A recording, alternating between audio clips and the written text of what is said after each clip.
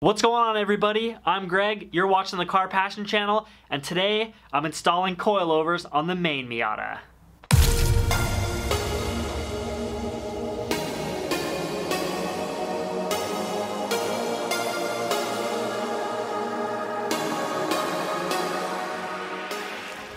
Now, with the number of coilover videos that's been released in the last few months, I'm sure you guys are well aware of how to tighten the 3 nuts that hold each coilover into the car. But in today's video, you're going to be getting the Car Passion channel's pro tips and tricks for choosing, assembling, adjusting, and of course installing coilovers in your Miata. What do you say we get started? Starting with the front of the car, make sure both wheels are in the air, get them removed, and then disconnect your sway bar. Disconnecting the sway bar is going to let the suspension arms drop further and make your life easier when you're removing the existing suspension.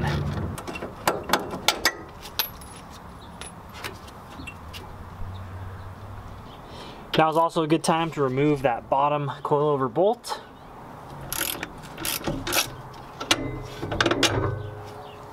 Once you remove the 2 12mm nuts on top, your coilover will be free. Now, getting the old suspension out is the tricky part, and it is going to be a little bit more tricky if you have stock suspension just because it is longer, but this technique can work no matter what you're starting with. You step on the brake and it's going to lower that down. Start to pull the top towards you and upwards. Pull the whole thing up.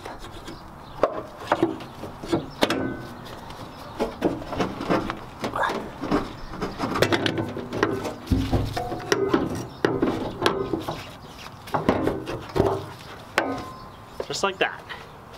So here's my new coilover. It's by a company called Powertrix, and one of the most common questions I get about my car is, what coilovers are you running? So now you know I run on Powertrix coilovers. And your second question is probably, why are you removing a set of Powertrix coilovers to put on another set? And the main reason is this is a higher model in the Powertrix line. It's got some more performance-oriented features. On this coilover, I felt that at almost 300 horsepower and on sticky tires, when I was really pushing it, I was kind of overwhelming the damping ability of this one.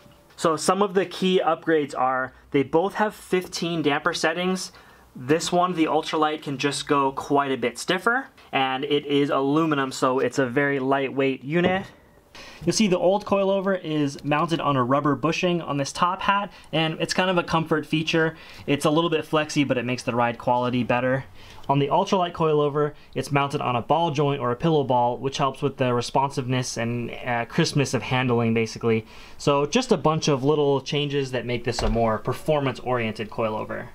Right now I'm going to switch the springs between the coilovers. They're equipped with Swift springs, which you can order them that way from Powertrix. They already have these springs on them. And the reason I'm switching is because this is a 10K spring, this is a 9K spring, and I want to run this on the car when I put the coils in. If you were to buy these, they already come pre-assembled, so you won't really have to worry about this step, but just in case, sometime down the line, if you have a set of coils you want to swap springs on, now you'll know how to do it. Of course, when you're choosing coilovers, it's a big purchase, so you want to make sure you make the right choice. And my selling point on these things has always been, they just seem like a really good balance between daily drivability and being able to, you know, you guys know I take my car to the drag strip and autocross and road course and all that, so they just seem like they work really well for that. And I've actually been using these for many years. I've had them on all my 300ZXs, I've had them on all my Miatas. Mine is broken boosted, now I'm still on Racelands, unfortunately. But, you know, I just like them. I don't know. They're not the most expensive, they're not the cheapest, but I feel like you're getting a good amount of value for your money.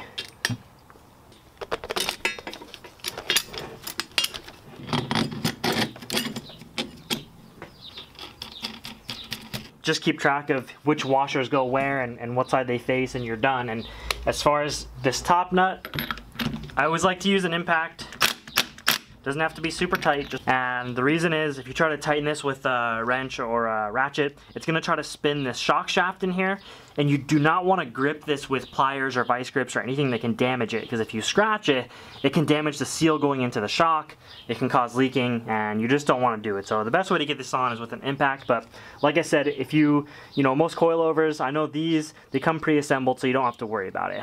Having several sets on my 300ZXs and really liking them, when I got a Miata, I hit up Powertrix and I asked them, can you build me a set for the Miata? Because at the time they didn't offer any, and they actually did it, and they built them, and I went and bought them, I put them on the car, and they were okay. So I hit up Powertrix again and I said, you know what, I like the coilovers, but here's what you could do to make them better. And they were actually really receptive to my feedback. I gave them some suggestions on the spring rates, the spring length, and the cup style.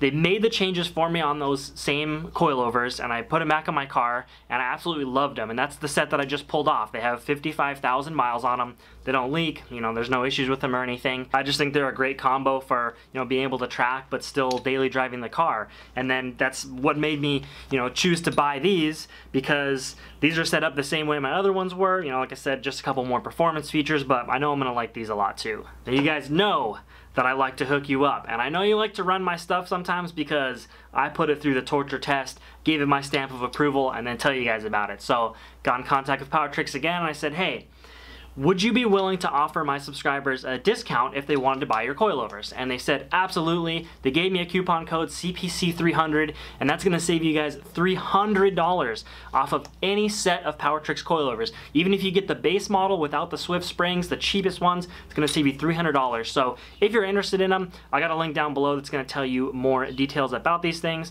If not, if you're using this video to install your Tanes, your BCs, your flying Miata VMAX, I'm going to continue and get these things into the car. And before I bolt this back into the car, I want to make sure it's set up properly. Poor coilover setup can lead to bad handling, poor ride quality, clanking noises, etc. The spring is loose. I want to set this up to have 0 preload, so I'm going to take this bottom collar, and it'll be really loose all the way until it hits the spring, and then tighten it just a hair more, so the spring has 0 play. Bring this locking collar up to it, and I'll just leave it loose for now because it's going to be easier to tighten it once it's in the car. Any coilover that has the double collars here and then another collar and cup at the bottom has ride height and preload independently adjustable. So say I wanted to increase the spring rate a little bit, say I didn't feel it was that stiff. Instead of just buying new springs, what I can do is tighten this collar, you know, 1/4 inch, 1/2 inch, maybe even a full inch, and then lock this down. It essentially makes the spring stiffer. But the problem is now it's going to lift the car up and it's going to be at monster truck height. But since you have this lower cup, you can just thread this in. It will lower the car back down and you'll have your stiffer spring rate. Some coilovers do not have these adjustments independent. You'll just see the 2 lock rings and there will be nothing on the bottom, so you can't control those things independently. It's just one feature of a better coilover that you want to look for, especially if you're going to be driving the car hard. Before I try to put this in, I thread the cup all the way on. It's going to make the coilover very short and easy to install.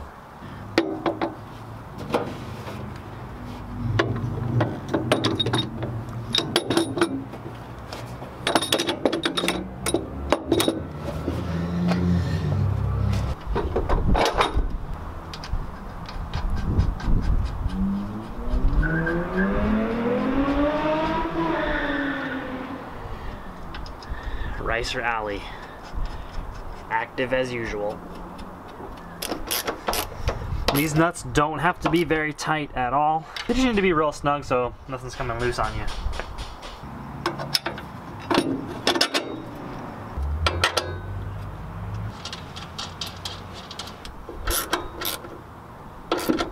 Now that everything's tightened down, I'm going to use the spanners that come with the coilovers to lock in the preload adjustment.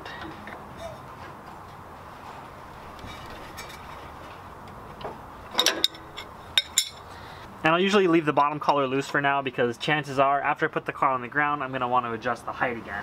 If you do want to adjust the ride height, you just need to make sure this bottom collar is loose, and then you can use the spanners to spin these collars. It'll turn the whole shock and right now I'm just adjusting the ride height. If you unthread it, it will raise the car, and if you thread it into the cup, it will lower the car. Moving on to the back, we have this sick license plate that finally came in. VVT power, boys. What you think about that? Seriously though, at the back, I have the sway bar unbolted just like the front, and then you've got one bolt you have to loosen up here on the bottom of the suspension. It pulls out. And then inside the trunk, there are another two 12mm nuts. You can kind of see there, just like at the front. And using a very similar technique, stepping on the brake rotor, I'll be able to get the coilover out of the car. And same thing, if you're on stock suspension, this is going to be a little bit more difficult because of the length, but the same technique can be used. Yes, I realize I need new rear brakes.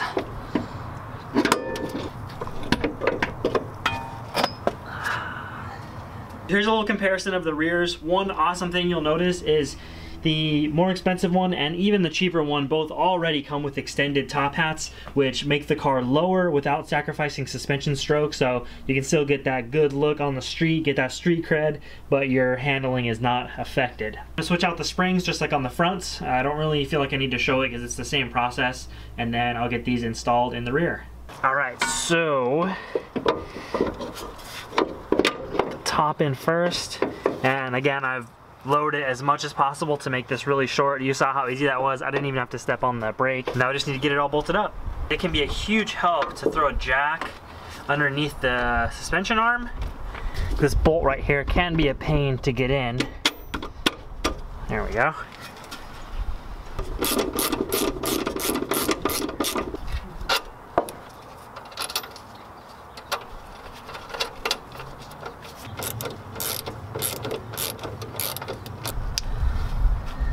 Get my preload locked in. Alright guys, well that's all I got for you today. Hopefully you learned something new about coilovers. Hit that subscribe button if you enjoy the content, and don't forget to check out Powertrix if you're interested in buying coilovers for your own Miata. I will see you guys in the next one. Peace out. Back from the dead.